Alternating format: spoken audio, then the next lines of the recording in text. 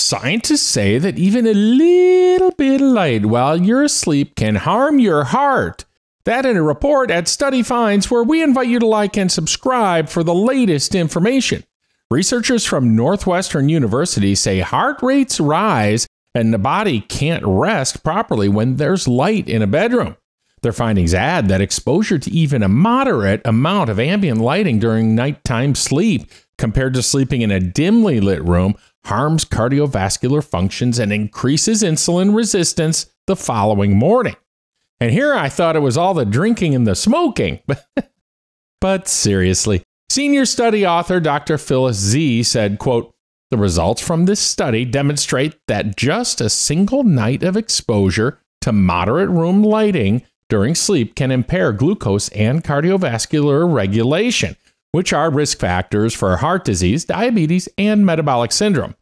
Zee says that there's already evidence that light exposure in the daytime kicks the heart into gear to meet the challenges of the day. She says the same thing happens with light exposure while you're asleep. In fact, team members said this happens while you're asleep, which they say is not a good thing.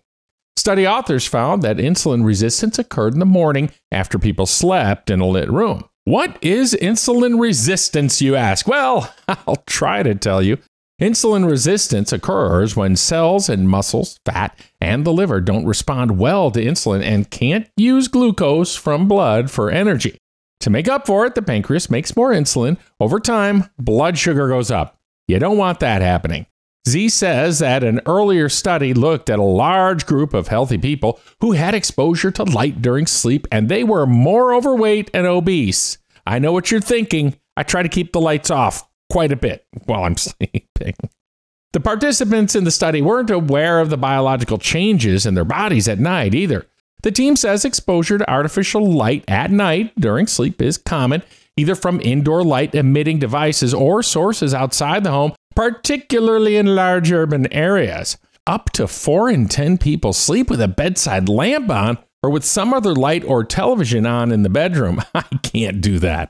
The study tested the effect of sleeping with 100 lux, that's moderate light, compared to 3 lux, that's a dim light, in participants over a single night.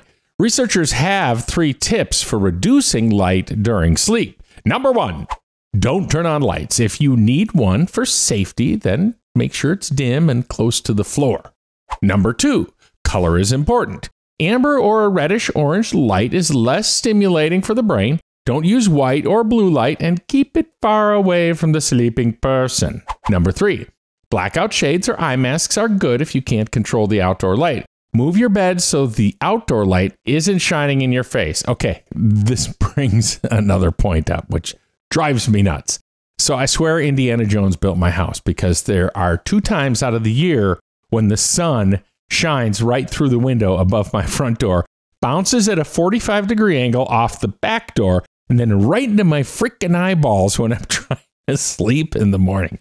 You know, you had to have planned this. And since my dog opens the door every time I try to close it, I'm screwed. But I digress. To sum it up, light bad, dark good for your heart when sleeping. Check out more detail in the link in the description below for more information on this and all kinds of other studies at studyfinds.com.